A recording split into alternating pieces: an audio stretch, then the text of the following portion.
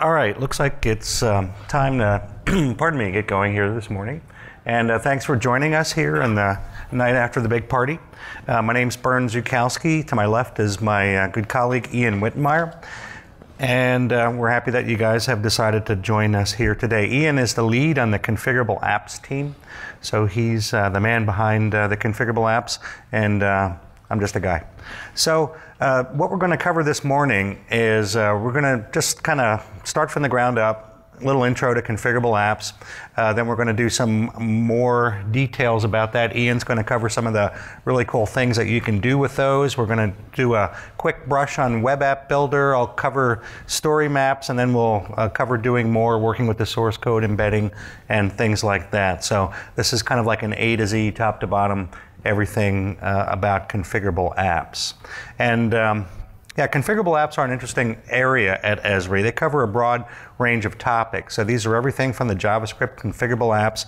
Web App Builder is considered a configurable app, as are story maps. Each of those is unique and does things in slightly different ways. So I think after this session, you'll have a real good idea of what that landscape is like and what Esri intends to do with that landscape. All right, so the first thing about these configurable apps is that they're hosted apps that are maintained by Esri in the cloud. And this is a great benefit to our users, because as we make updates, as bug fixes happen, they just happen, and the users just gain the benefit of that. Hosted apps, some of them do come and go. But when they go, they still stay on forever. In other words, even though you might not find them in the configurable app gallery, we continue to host them. So if there are legacy applications that continue to use those, then they won't cease to function, even if they drop off the gallery. They are designed for you, meaning our end users, and also yourself. These are part of really good deliverable products that you can provide for people that you're working with. There's absolutely no programming needed to be successful with these configurable apps. There's some interesting things that your expertise can be applied to, on top of these, even though they're hosted and configurable. You can style them with CSS. If you know a little bit of HTML and CSS, you can do some interesting little styling with these. We'll try to show you some examples of that. And of course, the source code is available. The downside of that is you got to maintain that source code yourself, and every time there's an update, you need to install it manually and install all your changes and things like that. So typically, we recommend stick with the hosted app unless there's prevailing reasons not to. But these are good substrates to do some pretty good custom work too. Bottom line is they're the fastest and the easiest way to go from a web map into a shareable application. Now, web maps are the lingua franca of WebGIS. And they are an internal specification. It's not a public spec, but every development team at Esri knows what a web map is and knows how to read and write one. So it's a very important part of our ecosystem, and it really does make the ecosystem go around. So the idea is you author once and you can use those web maps in lots of different ways. Over time, we've introduced some really cool new features on web maps which allow the deployment of those web maps in different apps to be even more specific. So 2 releases ago in December, we released the concept of something called a view. And what a view is it uses the same feature layers, but you can hide certain fields, or you can enable or disable editing. You can take that same web map with those layers in it and present it in different ways through applications to reach a different audience. And this is pretty new, but it's also a very powerful feature that will be something you want to consider as you're building and deploying your own apps for your customers. As Ian and I always say, a great app starts with a great map, and we've seen lots of examples of maps that could use some improvement, but this is part of where your tradecraft comes into play. So it's all about kind of a good-looking map that's appealing, and we've got those smart mapping tools which guide you through the process of doing that, and that includes leveraging things like transparency, scale ranges. Some of the apps know what a bookmark is, so you can add those and use those for navigation. One of the things, and one of my pet peeves, is an unconfigured pop-up. So you want to take that list of GIS attributes and turn it into a more meaningful display of information like is seen in the upper right hand. Another part of tradecraft that's involved in great apps ultimately is performance of the web map itself. So here's an example. There was a chief data officer from one of the major cities in the United States. Very smart person, not a GIS person, or certainly not a Esri Web GIS person. Within her organization, she found all the streets for her city, and she wanted to use that in a story map. So she added that streets layer. It was a feature layer, had thousands of streets, and she couldn't figure out how to make that a performant web map, right? Obviously, that many features, there's limitations, performance, the browser gags on that many, even if it's coming from a service. So she didn't understand the tradecraft that needed to be applied. The ultimate solution was creating a tile service from the feature service and then buddying them up together and using some scale dependencies to make a really performant web map. So there's lots of stuff that happens here before we even get to configuring the app that is going to make a big difference in terms of the app and how it's experienced. Now, speaking of experience, apps are really what completes the user experience. So you can share maps in the map viewer, but the map viewer is primarily an authoring tool. And once you author that web map and apply all that tradecraft, then you marry it with an application so that you can present the map information and the tools in that app in a meaningful way. And you configure that to reach your target audience. Some of these offer some specific capabilities, so you can support certain workflows and also workflow tasks. So where do you find these? Well, the standard workflow is from the map viewer. You share the map, you click that Create a Web App button, and then you see the Create a New Web App gallery. And that also includes story maps, but I'll show you an alternate workflow which we recommend for story maps in just another section or two. But these are where you can find all of the configurable apps. It's also where you can launch Web App Builder. It's also where you can generate the embed code if you just want to embed a web map, although we have a suggestion for maybe a better way to do that now, using an app called Minimalist. But that's basically where you find these. But there are a couple of other areas. I mentioned the Story Maps website already, but we also have these things called solutions. And solutions are really, they're kind of industry focused and very task focused, and they're meant to help us provide a COTS solution to a new user. Now, some of the solutions are robust and mature and work really great. Others need a little help. Typically, it's just a starting point, and then our users or our implementation services team or you can go in and kind of modify those solutions and kind of really make them work. But that's the gamut of where you can find these configurable apps. We're going to focus on the top two bullets, and we're going to leave solutions mostly off the table here during this session. So let's take a quick look and just kind of underscore some of those capabilities here. And to do that, I'm just going to start off with a web map. So this is a nicely crafted web map. It looks pretty good. We've also done some interesting things and have at least configured the pop-ups so that they're a reasonable representation of information, more than just a dump of GIS attributes, and we're leveraging some of the easy things you can do in a pop-up. Another thing that you also might want to consider is that if you're using a legend in your configurable apps, it works off of what's available here in the table of contents. So some of these, I can go ahead and get rid of the legend. So hide it from the legend if it's something that's obvious. Not every map really needs a legend if it's a great crafted map, in my opinion. But the layers that you want to appear in a legend, you can make sure that they're toggled on. Otherwise, you can just go ahead and hide those. And the configurable apps work with whatever you've managed to save and configure here within your web map. So this is the kernel for beginning. Of course, we just go to share. You've got some choices. You can share it within an organization, just within groups. You can make it public. If you make it public, you'll get the embed in website button will become enabled. There it is. And then, of course, this will take you to the Create a Web App gallery, and this is where you find all of the different web apps that you can work with. Ian will talk about these in a little bit in more detail. Here's the web app builder. You can start up the web app builder from there, but here's the configurable apps, and let me choose, I don't know, what do you want to do this morning? It's not a big decision. What about Story Map Basic? Story Map Basic, okay, so let's do that. So you can click on these, right? You can preview what your map looks like in the application by clicking this preview button. This is how you access the source code, so this will take you out to GitHub where you can grab the source code, or what we really want to do is we want to create a web app. So we're creating a new item, And we need to have a unique title here, give it a summary, all that kind of stuff. I'm going to take some shortcuts here.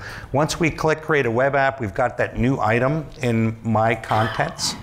And we've got a configuration panel, and recently Ian and his team have spent a bunch of time kind of trying to harmonize these configuration panels. They're all a little bit different because each app is a little bit different, but you just kind of work your way across the top, and you can, each app presents some different tools. Here's color scheme, some optional tools that I can turn off and on. This is a super simple viewer, and it's really meant to highlight the map. It just gives you a little banner at the top and some very, very basic tools. So this is really one of the easiest ones. Now, another thing I should mention is if you're using content from the Living Atlas, there are three kinds of content. One type of content from the Living Atlas is, let's just show this here real quick, is free content that anybody can use and access, and you don't have to be a subscriber, you don't have to have an ArcGIS online account to use. But some of the content does require subscriber, in other words, you need to have a login to use it, and it doesn't work with a public account. So some of those are, let's go to Earth observations. So if I hover over some of these, you'll see there in the little icon it says subscriber content. It means I need to have a login to be able to access that. The apps, almost all of them, will detect this and allow you to check the box to assume authentication on behalf of the user. Now there's another type of content that's called premium content, and if we go to Living Atlas, most of those are in the demographics area. What premium content is see, that says premium content there.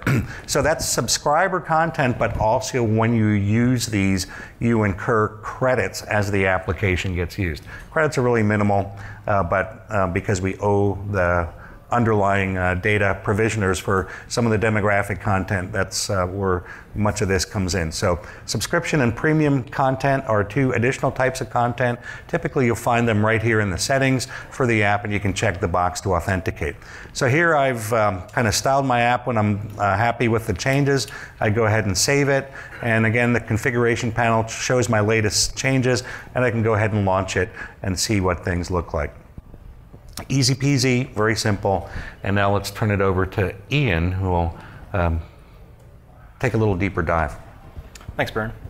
So we're going to look at configurable apps in a little bit more detail. We'll go through a few other examples to show what's possible out of the box. So the main thing, I think, if the room is full of developers, one of the first questions you're going to ask is, I'm writing this app or I'm building this app, what do I want to do? Or coupled with that is, who do I want to be able to do X, Y, or Z with this app? So your purpose is kind of joined to your audience. So we spent a lot of time a couple of years ago sort of categorizing the applications that we have into these buckets that are generally or loosely focused around a purpose. So we've got applications that will let you build a story map and tell a kind of long form narrative. We've got applications for collecting and editing data. A subset of that is going to be our crowdsourced applications. We have applications for comparison between maps and layers. We have some for mapping social media. We have some for routing. And then we have some that are basically a way to let you explore or interact with the data beyond what's available in the map viewer. And that last category, the explore and summarize, is going to be primarily what I'm going to focus on in this, this section. The main reason I'm going to focus on those is some of the apps have map requirements. So if you need to provide an editing solution, you're going to have an editable layer in your map. Some of the other ones that the apps will detect in most cases are things like bookmarks. Some will require a certain attribute type, for example, numeric data. And then one that we'll look at in a few minutes will work based off of the filter that's authored in the map viewer.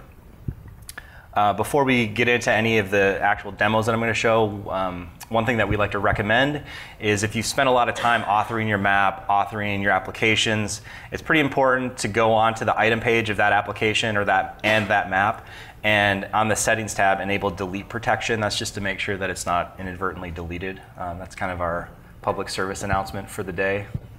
So if it's authoritative content especially, or you spend a lot of time on it, make sure it's not going to get deleted without a lot of effort. And then I'll do a quick demo here. So Bern mentioned the solution site. This map I was able to locate on the solution site. And this is an example of a water distribution network. In my scenario today, I think I'd like to take this map and I'm going to author essentially a viewer application. And I think I want to offer the capabilities to show a legend.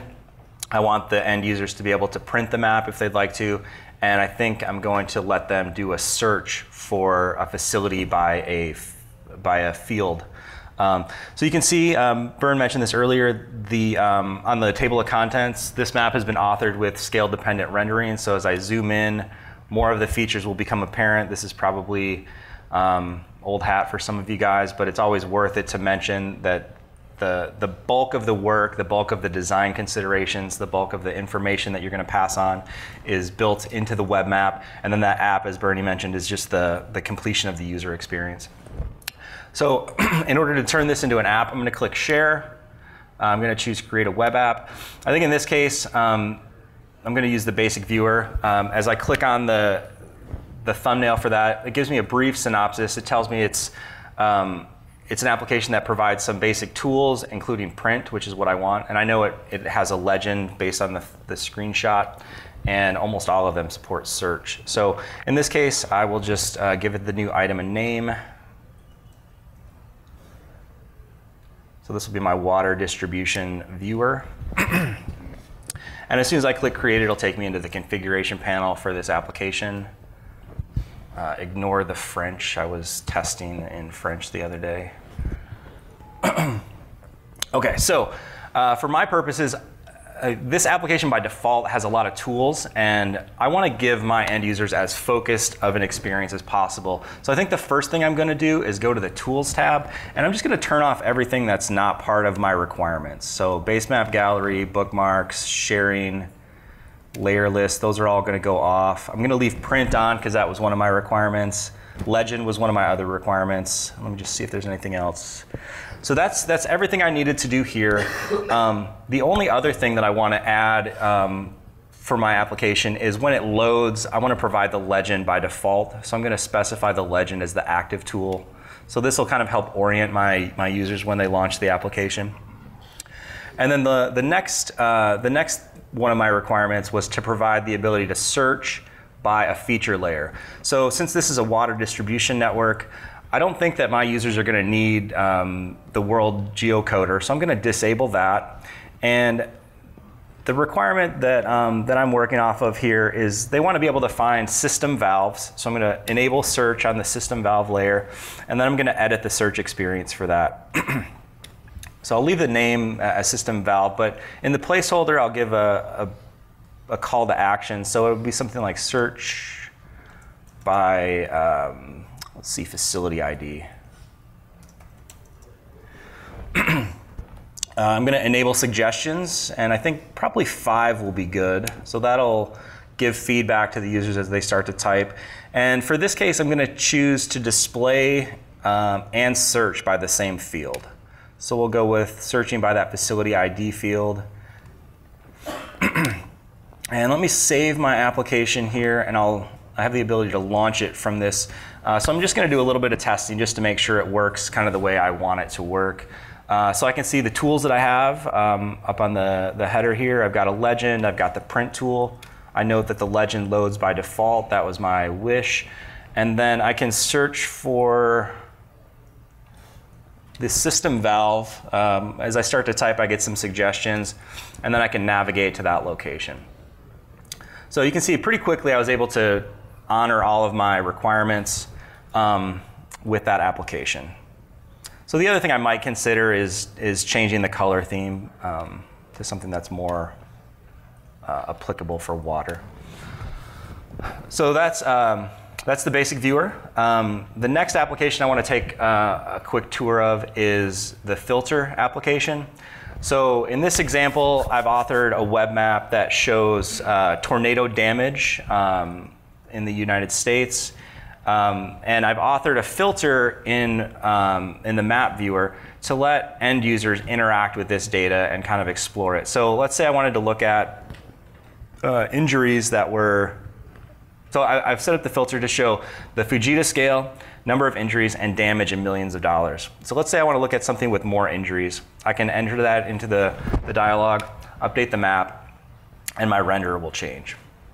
So it's pretty easy to let someone interact with the data, explore the map just by interacting with the values in the expression that I've authored. So how does this work? How do I create this experience? So in the map viewer, for the layer that I'm going to be presenting, I'm going to open up the filter, and you can see that I've authored 3 different expressions. So I've got F scale between 0 and 5, injury count at least 25, and damage in millions at least $1 million. So the other thing that I can do here is, if I want to change what's presented in the UI, so here you can see it says something like Fujita scale between. Maybe my users are more familiar with F scale, so I could edit that to say F scale between. I can make an update to my map, and then when I refresh the application, it's not working today.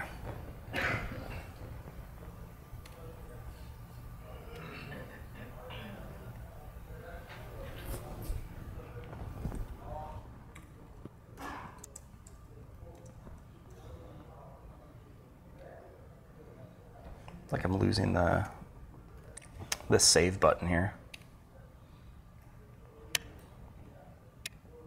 Well, I think my demo's busted on that one. But the idea is you would author the filter in the map, and then you'd be able to make changes in the map that would facilitate surfacing changes in the application. So the configuration panel for that, it lets me provide some useful information. So by default, the application will have a apply button. So here I've authored the app to say update map. I could change that to something like update filter. And I can configure the application to show different text both in the side panel and on the controls. So that's an example of an app that has requirements built into the map. Another case is time-aware data. Let me refresh this. So this is our time-aware application, and it's basically showing conflict in Africa organized by year. So each time tick shows 1 year of conflict. And you can see if I click on the feature, I'm able to see some of the pop-up content that I've authored. Users can interact with the time slider. But let's say I wanted to make a change to this and put the time slider more in a centrally located place. So in order to do that, I could go back to my content and open up the configuration panel for the time-aware application that I was showing.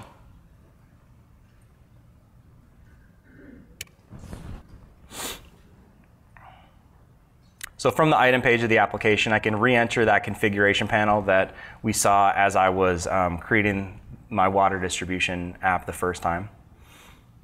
And in this case, I'm going to go to Options, and I'm going to, no, I need time slider options. And I'm going to put the time control in the bottom center, so it's more centrally located in my application. I'll make that change. I can launch the application. And you can see now my time slider is more centrally located over Africa. I think Bernie mentioned this earlier, but one of the things that is useful about a web map is that it's discoverable, it can be authored once, and it can be reused in different applications. So let's say I had the desire to show this same conflict map through a different lens. So instead of letting it play through time animation, let's say I wanted to do some summary statistics for the casualties. So in this case, I've used the summary viewer. Let me reload it. And you can see in this case, the application itself supports client-side clustering, and I'm able to provide some statistics at the bottom. In this case, I've chosen to summarize the fatalities and show the max number of fatalities, and then the total count of conflicts. In this application, I could author a filter that would let me get a similar experience to what I showed in the time-aware template, but I can just update the filter for the year, and the points on the map will adjust. So you can see in 1999, there was 300 or so conflicts, but if I change the year to something like 2000, there was much more conflict, fewer conflict, but I think more fatalities. Nope, I had it backwards. So 1999 was much more of a problematic year for conflict in Africa.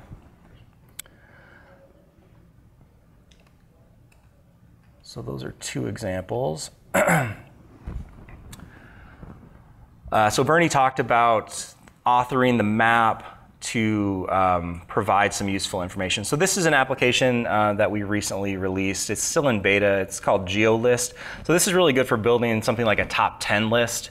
It's slightly different than some of the story maps in that the data that drives this doesn't have to be curated. So if you're building a short list, you're going to go into that experience with, say, 10 or 12 locations that you want to feature.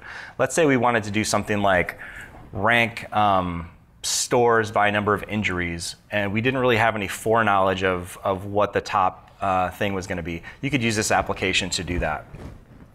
In this case, we're just using it as a simple way to explore countries that have, I guess, the percentage of women on the board of companies in these countries. So this is the top 10 countries based on that percentage. And the content in the side panel was authored in the map pop-up.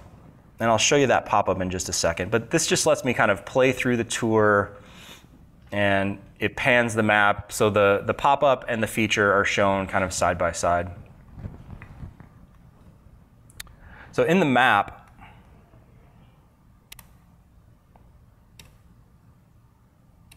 if I go to the pop-up, you can see we've kind of achieved this through a little bit of HTML in the pop-up. So one of the things we wanted to do was show the flag, for example. So we wrote, we wanted to show the flag, and then we wanted to have the title be a little bit larger than it was by default. So in the pop-up, we applied a font size of 6, and then we used a little bit of HTML to style the flag image and include it in the pop-up. So you can see the results of that here. And then, so that's basically creating applications based on maps. We also offer configurable apps for building things based on a group. So if you wanted to have a gallery of content, you could store that in a group. Or you could do something based on a scene. And as I mentioned, content is discoverable. So this is search results that I wanted to search for a scene that was describing refugees by country of origin. So let me open up that scene. So this is a scene that I authored a while ago in a different organization. And let's say I want to take this and turn this scene-based data set into an application. I can save the scene. And we haven't built the creation experience into the scene viewer yet, but we're working on that in the near future. So from here, I can access the item details page. Once I'm on the item page of the scene, I have access to create an application. Just like from the map viewer, from here I can choose a template, or I can choose Web App Builder. In this case, I'll choose a template. We've got 4 templates that support scene-based applications. One of the newer ones is called Styler. This one is it's using this Calcite Maps and Calcite Bootstrap framework. We have a map-based version of this as well that's new at this release. So that's our first map-based application that uses 4X. This is the scene-based version of it. So you can see I can quickly go from, let me change the default color here. So I can quickly go from a scene to a configured app just as easily as I can from a map to a configured app. And this is configurable. I can change the about text. I can control what's in this menu. I can control what's the default tool that loads in the menu, just like I can with most of the configurable apps that are based off of maps. Okay, so that was a quick tour of what's available in configurable apps. I'm going to do a brief demonstration with Web App Builder. So Web App Builder is slightly different in terms of the authoring experience. Instead of picking a pre-created application and tweaking it a little bit, manipulating the variables that we've exposed, this is essentially a framework that lets you pick a theme, pick a layout, and then assemble a collection of widgets and then configure those widgets to craft your solution. And we'll do a quick demonstration of that. So in this case, let's say I had a second requirement for my water distribution network. Some people are happy with the map and the application that I've provided, but in this case, they wanted to see the data through a different lens. And the requirement I was asked for is to show a count of all of the system valves in the map extent. So I'll share the map, I'll create a web app, and I'll choose the Web App Builder tab. I'll give the new item a name. I'll click Get Started. This will take me into the Web App Builder. If I would have chosen from the scene page, if I would have chosen Web App Builder, it would take me into the 3D version of Web App Builder. So on the left-hand side, you can see I have a collection of themes I can choose from. Lately, I've been really liking the billboard theme because it's fairly simple. And I'm going to choose this layout that puts the widgets on the upper right-hand corner. I could change the color of it if I want to, but I'm pretty happy with it the way it is. Just take a quick check at the map tab. This would be where I would go if I wanted to change the map or modify the map in some way. But where most of the work is going to be done is on the widgets tab. So similar to my first water distribution application, I want to keep this really simple. And by default, there's some tools that I'm going to turn off just because they don't seem relevant to my use case. So I'm going to turn off the coordinate tool, the overview map, scale bar. I think that should be enough. And then I want to add a widget that will let me do that summarization of data in the map extent. And let's see, there's a lot of widgets here, so I'll just start by typing summary. So I get two options. One is information summary, the other one is just summary. Just looking at this, I think this one on the summary one looks numeric in nature, so I'll try this other one first, the info summary widget. Let's see, I'm going to add a layer to the configuration. I'm going to choose system valve. I'll leave the label as system valve because I authored my map appropriately. And then I'm going to look at the display settings for this widget. So it looks like what I know about my map just by looking at it is most of my system valves are green. So in this widget, I'm going to change the default symbol to green. I'm going to click OK on that. I want to show the feature count because that was one of my requirements. And then I'm going to change the title of this to something like valve summary. So I click that. And then I think I'm ready to save my application and then launch it and start testing. So my simple UI loads, I've got the navigation tools that I wanted. Over on the right-hand corner, I've got my info summary widget. I can see there's 94 valves currently shown here. And I can interact with those valves individually. I can scroll through and find the valves that are normally closed. But let's say I want to refine that experience just a little bit. This flat list is pretty good, but let's say I want to do two things. I want to make it easier to find the closed valves, and I want to open that, that widget by default. So if I go back to the builder, on the widget in the lower left, there's a little button. If I click that, it will open the application, or sorry, open the widget by default.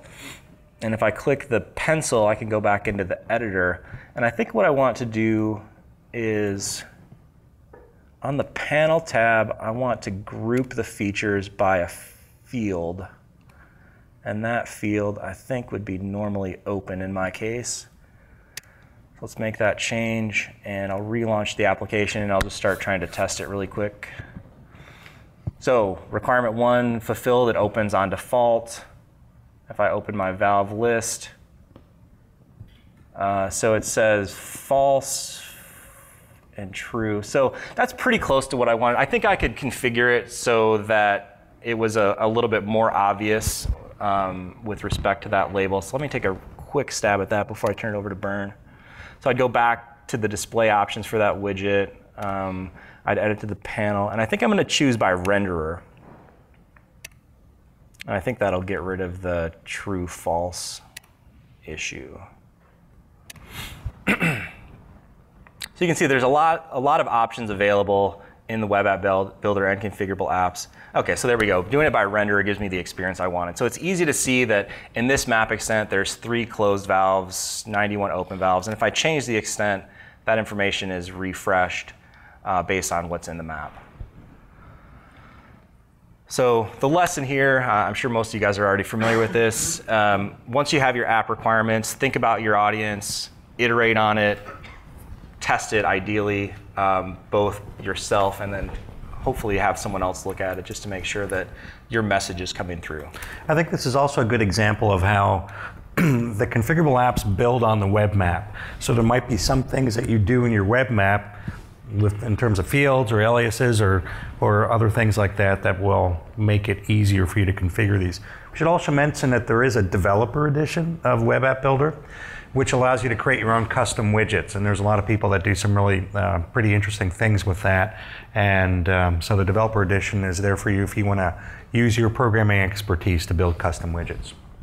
All right, segue again, we're going to head on into story maps, which they're the most, I think, publicly visible part of the ArcGIS ecosystem.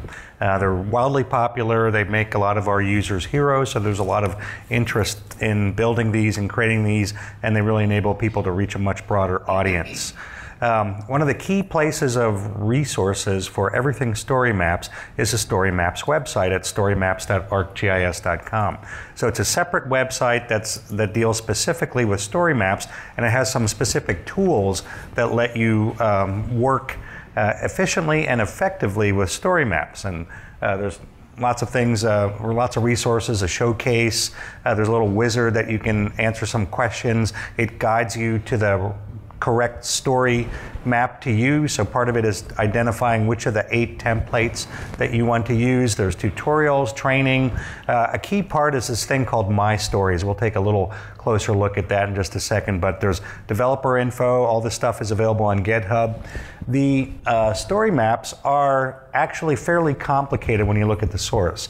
And part of it is because they don't just have a configuration panel, they have a builder experience. And the builder is a little wizard that guides you through the process of crafting a story map, and that's ingrained throughout the source code. So to download the source code and host it and lift the builder is non-trivial, shall we say. But at least for me, it would be definitely non-trivial. But for you, it's another option for you, but it is a little bit more complicated source code than most of the other configurable apps. My Stories is totally cool. It is a filter that it filters for story maps from your My Contents or from the user's My Content. So My Content is where all of the stuff is, all your items, and My Stories just picks out the story maps themselves. And it has some really cool check tools, which are better seen rather than talked about. So this is the place to go, though, to kind of do things. There's 2 workflows for building story maps. One is the map-centric approach that we've been using here. You share, create a web app, pardon me, the story maps, or another section in that create a new web app gallery. That said, most story maps use multiple maps. Some don't use any maps at all. So this workflow is great for some story maps where there's a one-to-one between a map and the story map app. But since most take multiple story maps, and in general, we always recommend to start at the story maps website. Identify the app you want to use, and then go ahead and build it. Up in the upper right-hand corner is that little wizard that helps you or your users guide them to the correct story to use, and that's what we recommend. Builders are just a great way to guide folks through the process. Builders have help. There's no separate help documentation for story maps. It's either on the Story Maps website or built in to the builder experience. Each story map supports multiple layouts. So shown here are the 3 different layouts for story map series. So just with a toggle, you can move between bulleted, tabbed, and side accordion. So they're pretty flexible and something else for you to think about as you begin to deploy these. So here I am at the Story Maps website, and I'm logged in using my ArcGIS account. Great place to go here. You can kind of take a look at the featured apps. This is one that we're featuring. We'll build one of these. This is a story map cascade, which is the newest story map, and it's starting off with a nice little looping video here. And we kind of scroll down through or swipe up on our tablet. This is called an immersive section. So it fills the screen, and then we can put text and graphics that kind of float by on it and so forth. We'll just build one of these in just a moment. Just some great information here. Throughout the site, you'll see this Create Story button, and this is kind of neat. And what it does is it provides a list of all the apps, and it also provides a wizard called Ask the Pros, which guides us to the one to use. We'll look at that in a second. Here's the list of apps. Each of these apps has a Learn More, gallery filter, and also a tutorial. So these are the steps that you would take to author one of these. They're all different because each story map is a little bit different. Gallery is a great place to go to just look at various different ones. They're listed here. So if you're interested in Swipe and Spyglass but aren't really sure, you can check that and filter for it, and then you can experience one of these Swipe and Spyglass applications. While I've got this open, let me show you something we'll cover in just a little bit. These take an inline URL parameter called &embed. So if I want to embed this in a website or another application, just adding that to the end will minimize the UI. So instead of getting the title and the subtitle and all the social buttons, I just have the kind of the heart and soul of the application itself. And we'll do an example of that in a later section. Let's go back to the Story Maps website. And there's a blog filter and so forth. My Stories is really the neatest part about the whole site. I'm going to go ahead and sort these by the title. And these are all the story maps that I've created. So this is a filter on my content. And when I click on the title, what it does is it kind of runs a check on them, and it checks all the resources that it has. This one's got, see, what does it have? It has one map, and that map's checked out okay, meaning it's there. Use that delete protection that Ian mentioned earlier to make sure it doesn't get accidentally deleted. But I've got a bunch of images, and all those seem to be there. So it checks them, make sure they're there. It's got a video, it's checked that, and it's got some web pages as well. Now, can't entirely be certain whether those web pages are functioning the way they should, but at least they're listed here. So the point I'm trying to make is this is a great resource for you to go to check the health of your story maps and make sure they're up and running and they're all maintained. There's a big check stories button which just checks them all, and you'll get like a readout of the health of all of your story maps. I noticed your story maps all have really nice thumbnails also. Yes. Very few had the default. That's nice. Yeah, so a best practice, look, I got 2 issues here and it pops them up at the top, so I know I have some issues. You can also create the thumbnails here for these as well.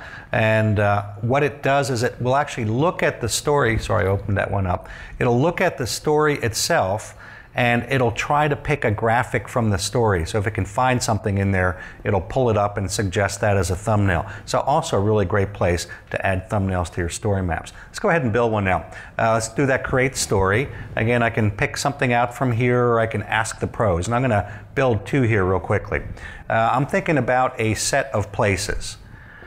And do I want to show photos for each location? And yes, I do. And do I want to crowdsource places from your audience? No. I know the places that I want. And are they organized in the categories? Not really. So that's a no. And it's guided me to the Story Map Tour. Let's launch the builder. Now, Story Map Tour is one of the oldest. It was actually the first story map, and it's due for a revision. When it comes to media, some story maps enable you to load local content. And this is really cool and a really great practice. When you load local photos or images into your story map, the ones that support it, they're automatically optimized for the web. So they're resized and they're also reduced slightly in quality. So they're optimized for the web, so you have a performant story map, and it also guarantees you don't use like a 5 megabyte file for a thumbnail and things like that. This one does not support local images yet. And a great place for folks to store things is Flickr, very popular site. The cool thing about Flickr is that it does store images at various different resolutions, and the builder is smart enough to know which resolutions to get. I've got an ArcGIS Labs Flickr account, and you can use that as well, ArcGIS Online Labs.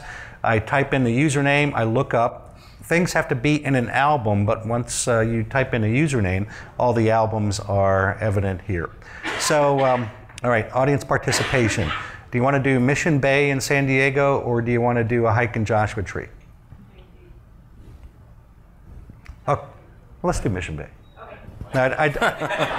I just thought of a reason why not to do I was Joshua thinking Joshua Tree myself. Yeah, okay, sorry about that. I know I blew it, right? Okay, so let's go ahead and choose Mission Bay. Now these photos are geotagged, and when you add geotagged photos to Flickr, there's a user setting that you need to enable. Otherwise, Flickr will get rid of the geotagged information. It's a privacy thing, so just remember that.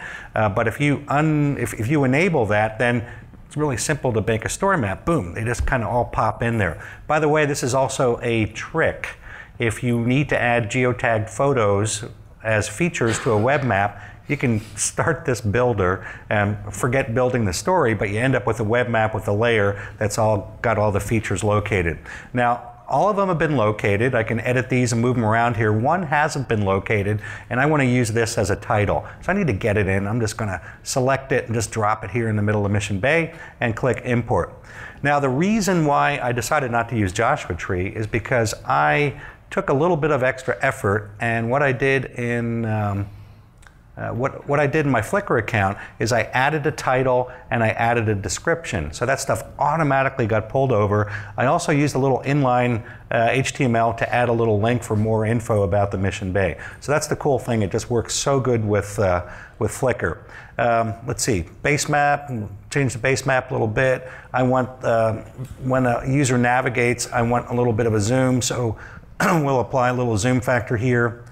And we'll apply that. I can change other settings here, like the settings. That zoom level looks a little tight here, so let's punch her out a little bit. Apply that. I can also change the colors in the heading. I can also change the layout. Let's move things over to the right, select the layout, click Apply. The other thing I want to do is I can organize these, just kind of drag and drop them. This one I want to use as an introduction, which means that it won't show up on the map. It'll just be the introduction. So let's go ahead and save, and let's refresh the browser, and let's see what we got. So refresh it. And of course, the first one is now an introduction. So there's my introduction, no place on the map. And then as we advance, we should zoom in a bit. Yep. So we zoom in a bit, and then we get the title and the description. Easy peasy. And all these are at the appropriate size to make for a nice performant application. Let's do one more application here. And let's do story map cascade, since that's one of the more popular ones. So usually when I'm familiar with these, so I just go right to the app section and I scroll down to find that I want. Again, there's learn more in a gallery and a tutorial if you need to know more. Let's go ahead and build one of these. Cascades are a pretty cool experience, and what they enable us to do is just build things pretty quickly, just by following the builder. Now, I've got a looping video here on Vimeo, and I want to make a little cascade about life at Esri. So this is kind of a really like super millennial-like kind of out of focus kind of little looping video, just a little simple thing. And I want to use that as my kind of like my introduction here. So let's go back to that. So I'm going to enter some media, and in this case, I'm going to link to content, and we'll just paste her in there, click the checkbox, and now I've got my looping video. I need to change my title. This is Life at Esri, and let's see, subtitle, you wouldn't believe how great it is, or something like that. So that's my subtitle, and I've got an interesting little introduction here. We can edit that a little bit, style it in different ways. That doesn't look so good. Let's try this. All right, that looks pretty good, so I'm off to a good start. Check the box, move on to the next section. Now what I'd like to do is add some text, and let's talk about some really cool maps here, since that's what we do as GIS folks. And I can style the text. I'm going to add a little media. I want to add some maps in this case. Let's go to Flickr. Again, it's a great place to kind of use and store things. I also can add local images to this as well. But in this case, I've got a few things organized. I've got some neat maps. I'll choose one. Let's go ahead and add another one in this row, another neat map. There's a neat map. Let's choose another one, hit the plus button, and add a third neat map. And now I've got them all lined up in the row, and we can add some more text maybe that talks a little bit about those. Let's add an immersive section now. Let's do something a little more interesting. Immersive sections fill up the entire screen.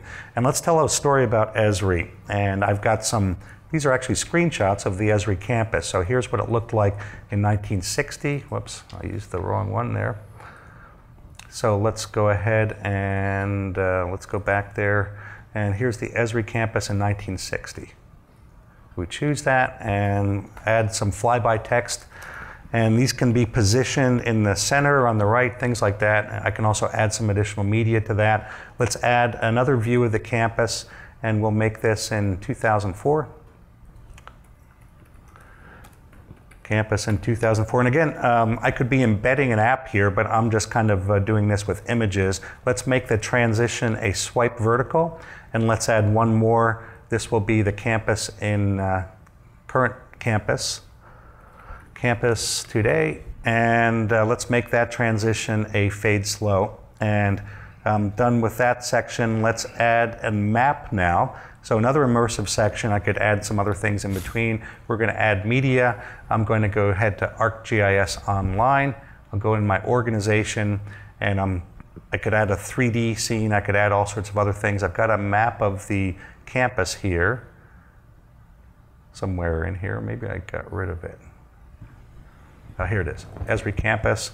And now I've got a little map in there, and let's invite users to explore the campus. Now, some of the settings here, which I don't really have time to explain, are you can have a map that's disabled for interaction until a user enables it, and you can also, that disables the swipe. So if you're on a pad, the map doesn't capture your mouse movements, but let's just kind of leave it by default. Final thing I might want to add eventually is a credits section, but let's just save what we have and take a quick look. And let's view the story. So here's my Life at Esri cascade. So we got that cool little looping video, and I'm scrolling down. There's some cool maps. Here is the campus in 1960. And remember, we had that transition, which was vertical swipe, right? So there it is in 2004. And move forwards and backwards. And then here's the next transition, which was a fade transition to the final one. And then finally, I scroll to my map. Here's the campus. I've got some tools enabled. And again, whatever we've captured in the web map is here in the immersive section. And that's story maps.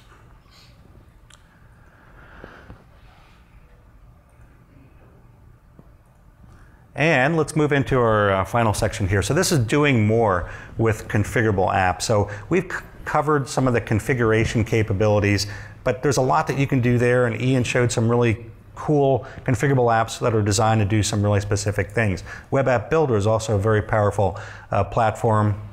Configure your app by configuring widgets and assembling them. And then there's a developer Web App Builder edition, which lets you create custom widgets. But the way that these apps can really be brought to life is by leveraging in lots of other different ways as well. So you can embed them in websites. When you do embed them, you just embed them by the URL, and iframe is a standard way to do that. These days, what you want to start thinking about is using protocol relative URLs. So everything's moving towards HTTPS.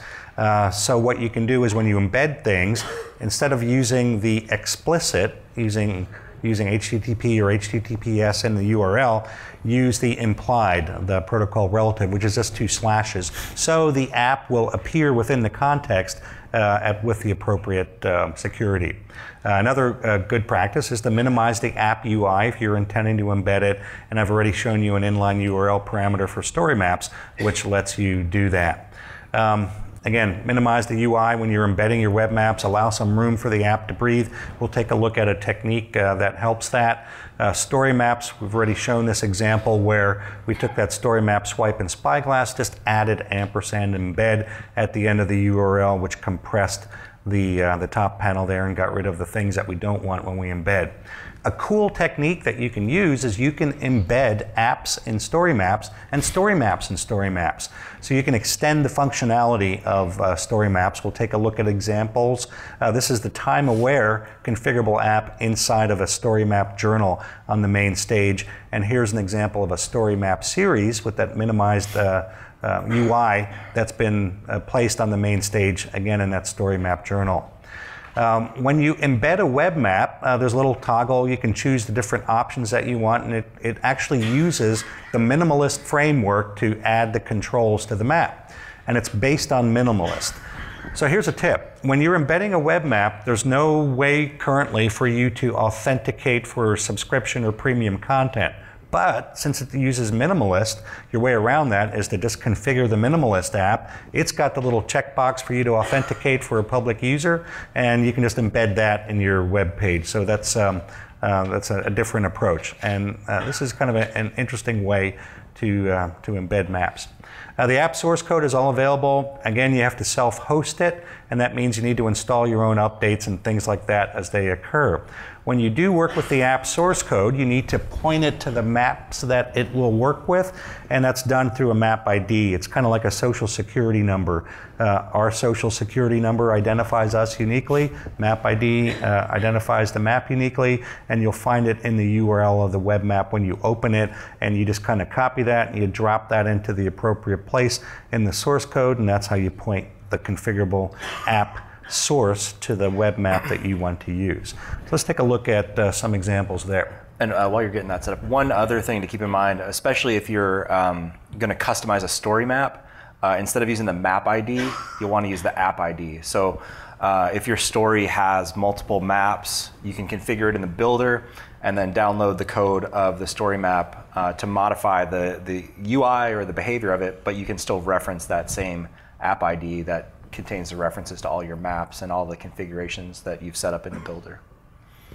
All right, so here's an example of an embedded web map. This is from The Telegraph, which is a UK publication, and it includes an embedded web map showing President Obama's international travels. And the way it does this is it's using that time-aware configurable app. And you can see that these apps are responsive, so the UX has changed a bit to fit the real estate that's been given here. And this is a little tight, but it seems to work. And again, that's an example of using the time aware inside of an app. And if we looked at the code here, this one's a little hairy. There's a lot of stuff going on in the HTML, but it's just using an iframe to embed that. This is a good technique, a good practice. So here's a web map. There's not a lot of space here. They're actually using the minimalist here. The minimalist lets us add a couple of extra widgets like changing the base map, some very simple things like that. But what they've done is they add a link, but when I view it in larger, it's actually using a different configurable app with a more full-blown user experience with a legend and some other information here. So that's an interesting technique, is to embed the smallest possible incarnation of the app and web map, and then add a link to something different.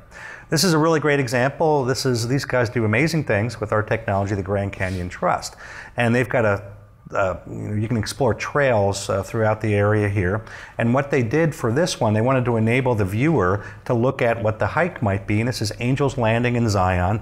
And they're using the terrain profile configurable application. So you click on the trail, and then it generates the profile. And again, it's kind of in responsive mode, so it fits the real estate there. And this is what the app looks like when you open it up in kind of large form, but same functionality. So it all works regardless of how it's done. That's just a really, I think, a really good example there. Nice work on those guys.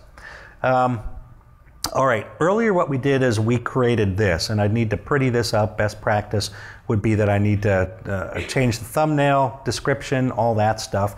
I haven't done that, but this is what we created, this Annapolis Transit Access Map. I used a basic viewer to do this. I've got a legend here. I don't know, I think just to make this legend smaller, I could probably get rid of the hospitals and maybe leave the stops and maybe get rid of the routes in the legend because they're self-evident, and that would prevent some scrolling here. So I might make that change. But here's an example of that embedded. And I just took the whole app and I just embedded it in this kind of little placeholder web page. And that's all been done just using this little iframe here. And I just grabbed the URL and dropped it in there. This is fixed width, so I kind of used fixed width or percentage width and fixed width height. And I didn't use protocol relative here, I probably should have. But anyway, just a simple iframe. You can look up the syntax for that, and I dropped that in here. The one thing, if I was looking at this, I'd complain about is a lot of real estate is used up for this, and I could probably get rid of this or minimize that, or use another app that would just feature the map rather than use this one. Like the minimalist would be really good for this. Let's take a look at another example. This is a story map journal, which is a very popular one, and this is a story map about a disease that's killing bats called white nose syndrome. So we have a nice cover, lure people into the story, and we go on to the next section. And what I wanted to do with this one was I wanted to show the spread of the disease over time. So we've got that time-aware configurable app, which allows that. So I've added that to the main stage. I've minimized the UI on that, so it basically fills up the main stage. I don't need a title or social here because that's already built into the map journal, and I'm leveraging the capabilities of the time-aware application to show that time. Again, this is crafted in the web map, and the time-aware takes advantage of what I've configured in the web map here, and I put it on the main stage. Advancing, this is a story map series which has been put inside of the story map journal. And the story map series, I used this because I wanted to show the species range for each of these bats. And that seemed to work out really well, and seems like a nice tight topic for this one place. And so that's a story map series using ampersand embed dropped on the main stage. A couple of extra things I did are you can style some things where you can find improvement. I didn't like the legend that was appearing here, so I actually styled that using a little CSS. So that's how I created this little legend here, little CSS and HTML to drop the legend in, and a nice little improvement. And I think that's it. Yeah, I think so. So we're here to this part. Anybody have any questions or discussion about any of the topics that we showed here? I know all you guys are developers, right? And I'm not. I used to be a great Fortran programmer, but that doesn't do much for me today. Configurable apps, I think, are something that you can add to your portfolio of things that you can do for users, because a lot of them still struggle to do that. And then also you can use your expertise to extend them a little bit using some inline styling, which is kind of nice. Also that tradecraft that applies to building great performant web maps, which impact the applications. And then the source code is available for you as well. And don't forget the Web App Builder Developer Edition for building custom widgets. So these are easy things to lift. They're easy wins for you if you walk in, maybe a consultant to a user. You can use a couple of these, get something lifted right away, show some progress, generate some excitement, and then you can do your real work and stuff. So there's lots of ways that you can use these, and I think they're really a good thing to add to your portfolio. It's a great spot to kind of start the conversation. You know, here's what I can offer you today, and then kind of iterate on the requirements, and then charge more for the actual work that you do. Question. Okay, the licensing for these configurable apps, there's no licensing. They're a built-in part of the ecosystem. There's no fees, no credits, no nothing for any of these configurable apps. The developer edition is free, but you need to, for deployment, you need to be I'm not totally sure. You probably have to have a developer account. Yeah, could be. We need to check on the developer edition of the web app builder. But all these templates are free and they don't incur any costs or anything. Free to use, distribute, use the source code. Yeah, so everything we showed, I think with the exception of web app builder, is available to a public account. But with web app builder, you need at least a developer or an organization account to kind of surface the items in online. Question back. They're also a part of Esri Enterprise. Yes. So, right. So ArcGIS Online has these apps that are hosted. If you're implementing ArcGIS Enterprise, which is kind of what we used to call Portal for ArcGIS, the on-premises version of ArcGIS Online, these apps come with that, and you're hosting these apps from your own servers there in that case. And the builder experience, all that stuff is part of it. For the story maps that are there, all the configurable apps are there, but instead of in the cloud, they're on premises. We're working on some tools which will really make that landscape interesting because a lot of people want to do both. You want to back up your cloud stuff to a server next time Amazon goes south, right? Or I'm an oil company and I want to keep all my critical business information on my own servers because I want that security, I want that ownership, but I also need to put out a public site. So we're working on tools that will enable you to work with public and on-premises portals and manage the transfer or mirroring of things back and forth between the sites. So that's something we're working on now. Right now it's a fork in the road. You decide ArcGIS Enterprise or ArcGIS Online. Any other questions?